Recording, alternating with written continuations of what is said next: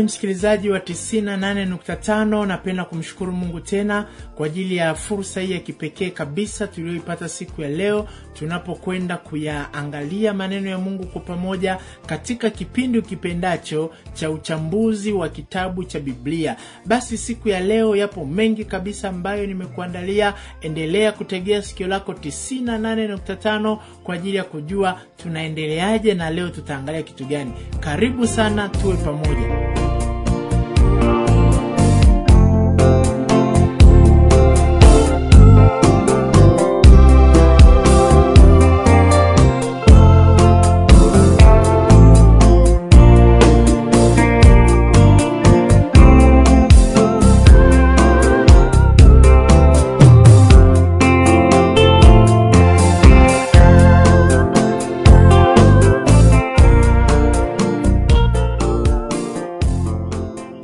Basi mpenzi msikilizaji wa 98.5, siku ya leo ni siku ya furaha tena ambayo tuko hapa pamoja tunapoendelea kuchambua kitabu cha Yakobo.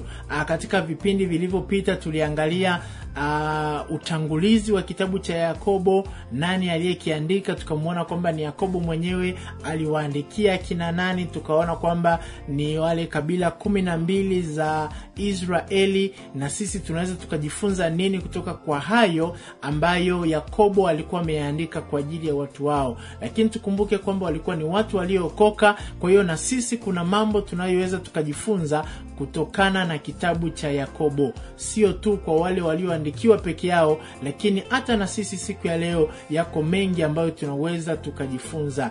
Basi moja kwa moja leo nitakupeleka sura kwa sura, nikuonyeshe vitu vya muhimu, mambo ambayo mtume huyu Yakobo aliyakazia wakati anaandika kitabu chake hiki cha Yakobo. Kama nilivyokuambia, yeye ndiye aliyekuwa askofu wa kwanza kabisa wa kanisa lililokuwa kule Yerusalemu, na yeye ndiye aliyekuwa kiongozi, anaangalia kanisa linaendeleaje. Hata baadaye watu waliposambaa, unajua baadaye machafuko yalikuja, watu walikuwa wanauawa, watumishi wa Mungu wanauawa, watu wakawa wameondoka kwenda maeneo mbalimbali. Hata ilifika wakati hadi Petro mwenyewe akawa ameondoka Yerusalemu akaenda kujificha huko. Lakini baadaye hatimaye Biblia inatuambia habari za huyu Yakobo, kwamba Yakobo alibaki pale Yerusalemu. Unajua wewe kama mchungaji wa kondoo, hata tatizo likitokea wewe unaendelea kubaki kwa ajili ya kuhakikisha kondoo wako salama. Kwa hiyo ndivyo Yakobo alivyobaki. Yakobo akabaki pale Yerusalemu kuhakikisha kwamba anaendelea kufundisha watu neno la Mungu, hata kama mauti ikija, hata kifo kikija kitamkuta, akiwa anaendelea kufanya kazi ya Mungu. Na kwa kweli alifanya vizuri kabisa kazi ambayo Mungu alimpa kufanya. Hadi baadaye kina Petro waliandika nyaraka za kina Petro ambazo tutakuja kuziangalia kwenye vipindi vijavyo, wakiwa huko mbali, wakiwa Babeli. Ndivyo Petro anavyosema, huenda alikuwa huko Rumi au sehemu nyingine huko nje ya Yerusalemu. Lakini Yakobo alibaki pale Yerusalemu kwa ajili ya kuendelea kulichunga kanisa.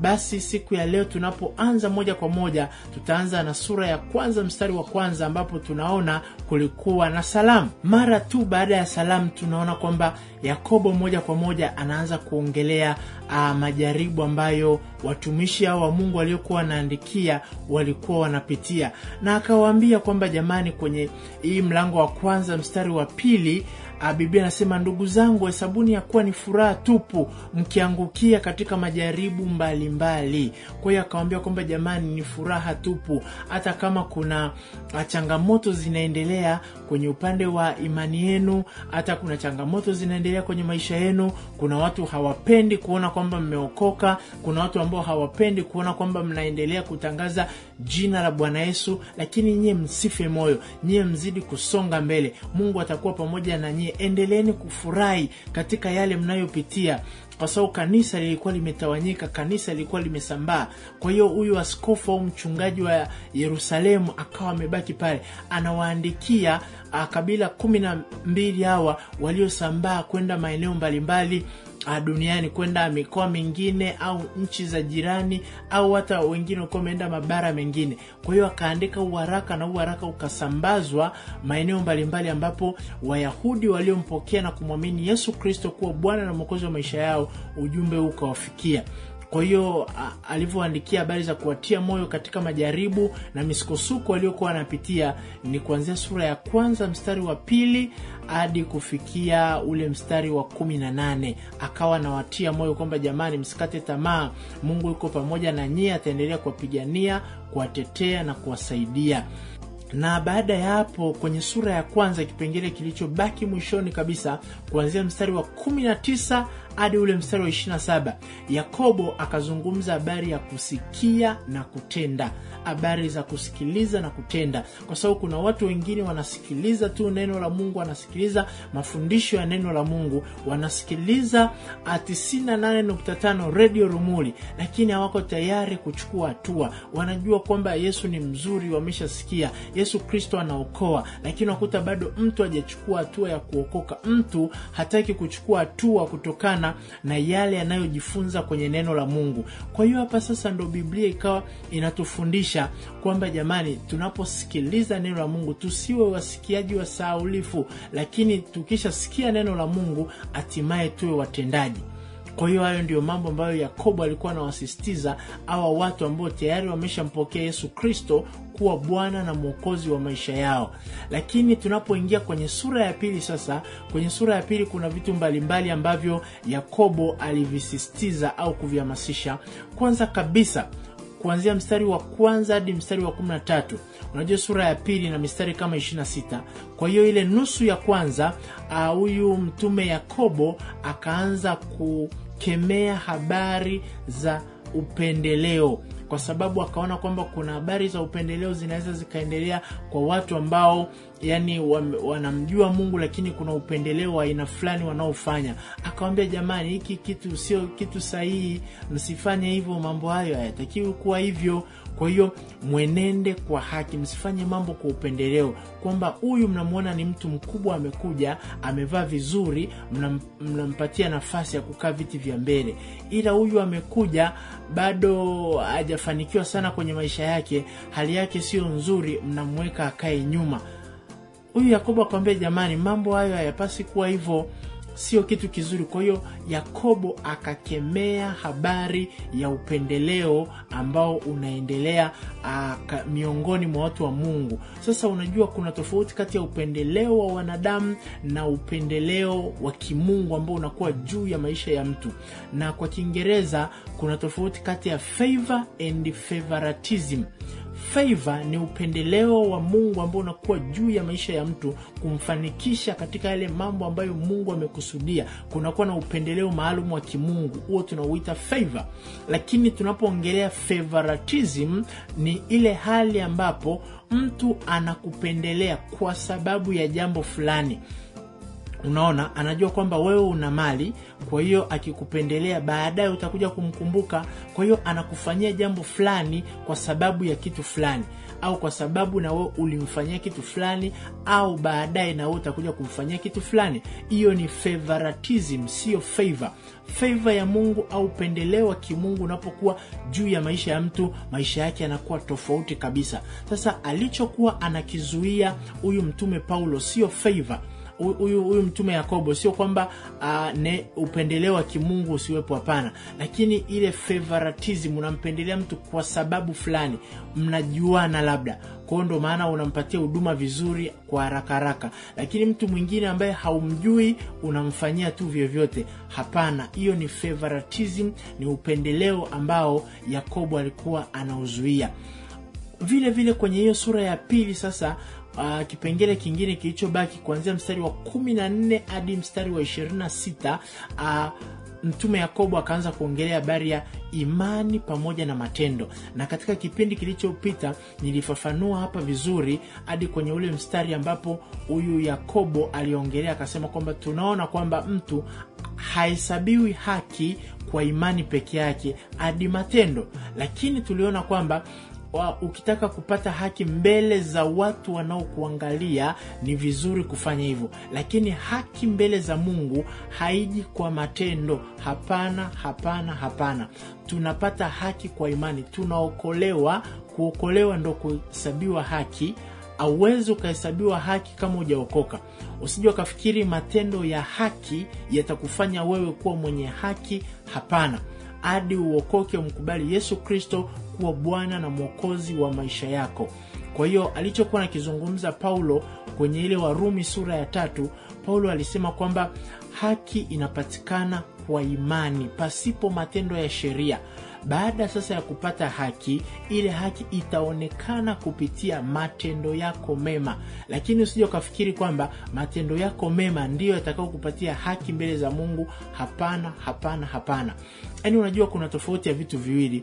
Hata kuna watu wanatumia ile maandiko kwamba Yesu alisema atakapokuja ataanza kuuliza watu, wewe ulienda kuniangalia hospitali, wewe ulinisaidia sijui nikiwa hivi na hivi, ingia mbinguni.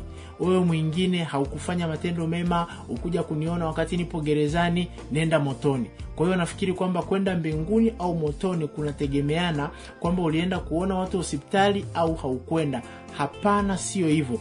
Jambo alilokuwa analimaanisha Yesu ni hili: kwa wale ambao tayari wameshamwamini yeye na imani yao ikaonekana katika matendo baadaye, au ndio watu ambao kwanza watapokea ufalme wa Mungu, na baada ya hapo watapewa taji. Ufalme wa Mungu, kuingia katika ufalme wa Mungu au kuingia katika uzima wa milele, ni kwa ajili ya kila mmoja aliyemwamini Yesu Kristo. Lakini kupokea taji ni kwa wale ambao maisha yao yamekuwa ushuhuda, wameliishi kusudi la Mungu, wamepambana na changamoto mbalimbali zilizokuwepo za kuwarudisha nyuma, lakini wakaendelea kumwamini Mungu. Watu wa design hiyo watapokea taji. Kwa mfano, yule mwizi pale msalabani aliokoka dakika ya mwisho kabisa, akamwamini Yesu dakika ya mwisho. Yesu akamwambia, leo hii tutakuwa pamoja peponi. Kwa hiyo mtu yeye aliokoka, alimwamini Bwana Yesu, hakuwahi kutenda hata tendo moja jema, aliokoka dakika za mwisho wakati anakaribia kufa. Kwa hiyo maana yake atapokea uzima wa milele, lakini hatapokea taji ambao Mungu amewaandalia wale watu waliomwamini, wale watu ambao walilitumikia kusudi la Mungu, wale watu ambao waliatoa maisha yao kuhakikisha kile anachokitaka Mungu kitimia hapa duniani kinatimia. Kwa kuna tofauti kati ya taji na kupokea uzima wa milele. Hatutaingia mbinguni kwa sababu ya matendo mema, hapana. Tunaingia mbinguni kwa sababu tumemwamini Yesu Kristo kuwa Bwana na Mwokozi wa maisha yetu. Baada ya kipengele hicho kuwa kimekamilika, matendo yanafuata. Matendo ni matokeo ya imani ulionayo ndani. Kama imani ulionayo ndani haimuhusishi Bwana Yesu, wewe unatenda matendo mema tu, haitakusaidia jambo lolote. Kwa hiyo alichokuwa nakikazia huyu Yakobo ni habari ya matendo kwa mtu ambaye tayari ameshaokoka. Alikuwa anawaandikia watu ambao tayari wameshaokoka. Walikuwa ni Wakristo ambao wameokoka kabisa, Wayahudi waliomwamini Kristo katika maisha yao. Sasa tunapoingia kwenye sura ya 3, Yakobo anaendelea kuwafundisha hawa watu ambao tayari wameshaokoka. Akawafundisha habari ya kucontrol vinywa vyao, namna ya kudhibiti ulimi wao. Unaona, sio katika kinywa kile kile unatoa maneno machafu na maneno masafi. Na hata hapa sio kwamba tutaingia mbinguni kwa sababu maneno yetu yalikuwa ni mazuri, hapana. Ni kwa sababu tumeshaokoka, hilo jambo la kwanza. Alafu baadaye matendo mema, kuishi vizuri, kutamka mambo ambayo yanampatia Mungu utukufu. Hayo ni mambo mema ambayo Mungu ameyakusudia juu ya kila aliyemwamini. Kama umeshaokoka, Yesu Kristo yuko ndani yako. Kwa hiyo tunategemea matendo utakayoyatenda yaendane na kile kilichomo ndani yako, au maneno utakayokuwa ukizungumza yanaendana na kile kilichomo ndani yako. Ndicho ambacho Yakobo alikuwa anakisisitiza mahali hapa, habari ya ulimi, kwamba ulimi unaonekana ni kitu kidogo lakini unaweza kuanzisha mambo makubwa. Kuna watu wanatumia ulimi wao vibaya. Mtu anasema maneno machafu, mwingine sio kwamba ni maneno machafu kabisa, lakini anaongea tu habari za kukatisha tamaa, habari za kuwavunja watu moyo. Vile vile hapo bado hujatumia ulimi wako vizuri. Kwa hiyo ulimi utakapotumia vizuri, ndipo utakapoona matokeo yale ambayo Mungu ameyakusudia. Lakini ukiishi tu vyovyote kwamba mimi ninaishi tu vyovyote vile vinavyowezekana, hapana. Wewe unakuwa hauonyeshi yule Yesu Kristo ambaye tayari umeshamwamini ndani yako. Kwa hiyo huyu Yakobo akawasisitiza habari za kutumia ulimi vizuri. Alafu baada ya hapo kwenye sura ya 3 hiyo Yakobo akaendelea mbele kujaribu kuonyesha watu hekima mbili kubwa ambazo zipo hapa duniani. Kuna hekima ya ulimwengu huu. Unajua kuna watu wana hekima sana, lakini hekima ya ulimwengu huu, unaona mtu anajaribu kuongea kwa hekima, mtu anajaribu kuongea taratibu, mtu anajaribu kupangilia maneno kwa kadiri inavyowezekana. Lakini ipo hekima nyingine itokayo juu kwa Mungu, ambayo Biblia inatuambia kule kwenye Wakorinto kwamba Yesu Kristo amefanyika hekima itokayo kwa Mungu katika maisha yetu. Inapatikana hiyo Wakorinto wa kwanza sura ya kwanza mstari wa 30 na 31 pale. Ndivyo Biblia inavyotuambia kwamba Yesu Kristo amefanyika hekima kwetu sisi. Kwa hiyo unapotumia hekima ishukayo kutoka juu, hekima ya kimungu haitegemeani na umri, wala haitegemeani na uzoefu, wala haitegemeani kwamba jambo hilo umeshaliona mara ngapi, kwa hiyo umeshapata uzoefu, experience kwa namna gani. Hapana, hekima inayotoka juu ni hekima ya Mungu ambayo inaweza kukusaidia kufanya mambo makubwa, yale ambayo hekima ya ulimwengu haiwezi kukufikisha. Kwa sababu hekima ya kimungu ni uwezo wa hali ya juu wa kufanya mambo, au ni uwezo wa kimungu kabisa wa kutumia maarifa ulionayo kwa ajili ya utukufu wa Mungu, sio tu kuishi vyovyote vile. Lakini ipo hekima ya kimungu. Kwa hiyo inabidi tuendelee kuomba hekima ya kimungu. Hata Yakobo mwenyewe akasema kwamba mtu akiona amepungukiwa hekima aombe kwa Mungu, na kuomba hekima ni jambo zuri. Tunafahamu mfano wa Suleiman, aliomba hekima na Mungu akampatia hekima kwa namna ya kipekee, kwa namna tofauti, na hekima ile ikafanya mambo makubwa kabisa. Kwa hiyo kwenye sura ya 3 huyu mtume Yakobo akawa amemalizia kwa aina hiyo kuzungumzia habari za hekima. Na alipofika sasa kwenye sura ya 4 akajaribu kuwaonya hawa watu juu ya mambo mbalimbali, kwamba unajua ukishapokea hekima ya Mungu, au ukishapokea yale mambo ambayo Mungu amekusaidia wewe ukawa mtu mkubwa, labda ukawa na imani, matendo yako yakawa vizuri, ukawa unazungumza vizuri, ni rahisi kujisifu, ni rahisi kujiona kwamba wewe upo juu.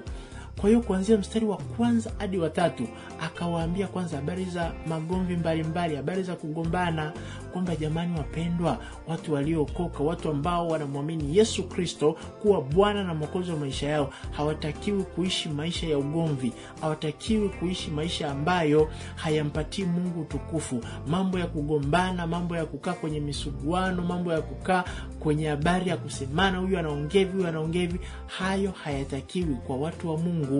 Alafu vile vile kwenye mstari wa 4 akajaribu kuonya habari za kutokuwa waaminifu kwenye mambo mbalimbali, habari za kujifanya rafiki wa dunia.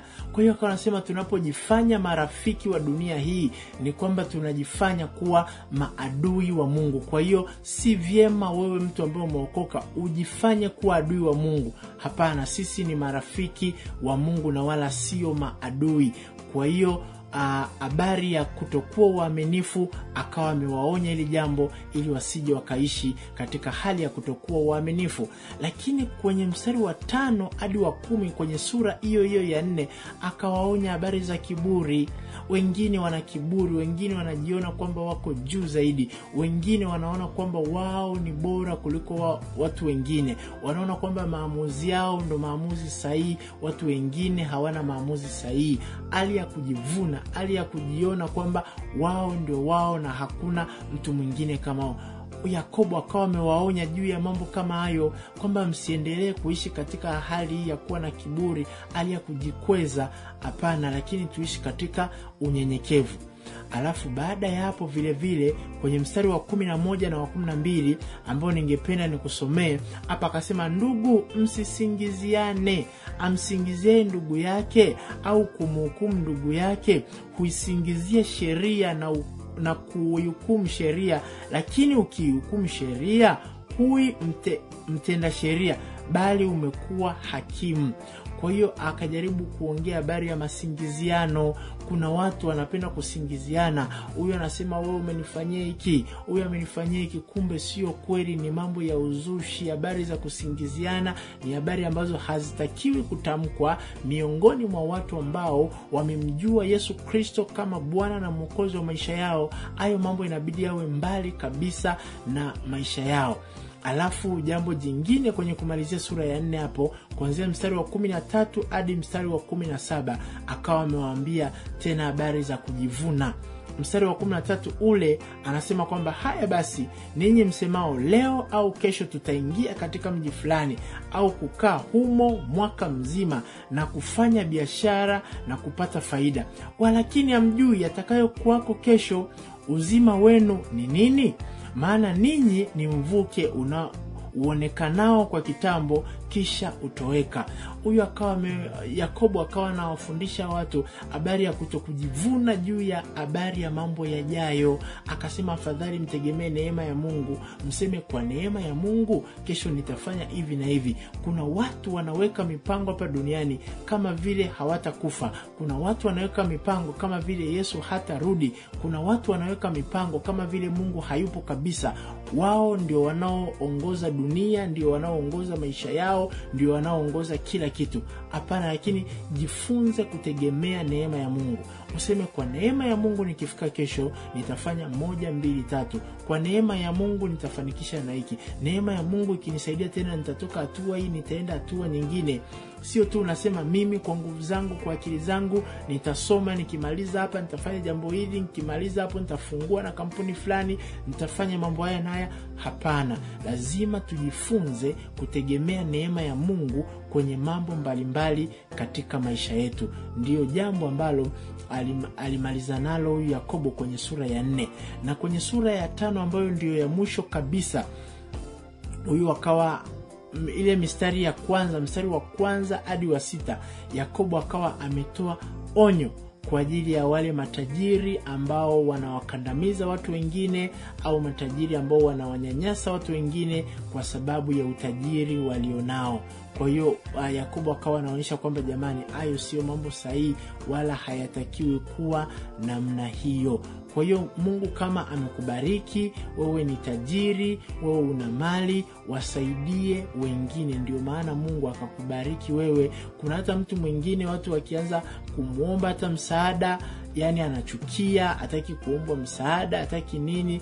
Kama hautaki wengine wa kuomba msaada, afadhali ukamuomba Mungu akaondoa kila kitu alichokupa, ili wengine wapate hizo mali ulizonazo, au wengine waweze kuwasaidia watu wengine, na wewe uende kuomba kwa huyo.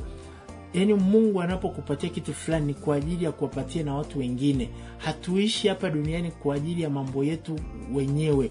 Huo sio upendo. Upendo ni kuishi kwa ajili ya watu wengine. Hiyo ndio tafsiri fupi ya upendo, ni kuishi kwa ajili ya watu wengine. Ukiona Mungu amekubariki, ni kwa ajili ya watu wengine, sio kwa ajili yako wewe kama wewe peke yako. Hapana, lakini endelea kufikiria, jaribu kufikiri na watu wengine. Kuna watu wanatumia ule msemo kwamba me, I and myself, yani mimi na mimi peke yangu. Sasa unapoanza kuishi maisha ya umimi kila kitu, hapo yani hata hautaona Mungu akiendelea kufungua milango mingine kwenye maisha yako, kwa sababu Mungu anajua kwamba akishakubariki wewe, baraka zitakwamia hapo. Lakini wewe inabidi uwe kama mto ambao unasafirisha maji, unapitisha maji kutoka eneo moja kwenda eneo jingine. Kwa hiyo unapitisha baraka za Mungu kutoka sehemu moja kwenda sehemu nyingine. Kwa hiyo wale matajiri au watu waliofanikiwa katika ulimwengu, Mungu amekusudia wawasaidie na wengine. Ukiwa na kanzu 2, unampatia mwingine kanzu 1. Na kwenye sura hii ya 5 vile vile huyu mwandishi akaendelea kwa ajili ya kutoa maonyo mengine mbalimbali na mafundisho mbalimbali. Kwenye mstari wa 7 hadi mstari wa 11 kwenye sura ya 5 akajaribu kuongelea habari za uvumilivu, habari za kuvumilia katika changamoto, kuvumilia katika magumu mbalimbali, kama vile Ayubu alivyovumilia katika maisha yake, na mwisho wa siku akaona neema na msaada wa Mungu zaidi kuliko vile alivyotegemea. Kwa hiyo akawa anawafundisha watu kwamba na nyinyi muwe wavumilivu katika mambo mbalimbali mnayoyafanya. Na wewe msikilizaji wangu, endelea kuvumilia katika yale mambo ambayo unaona kwamba ni changamoto. Muamini Mungu.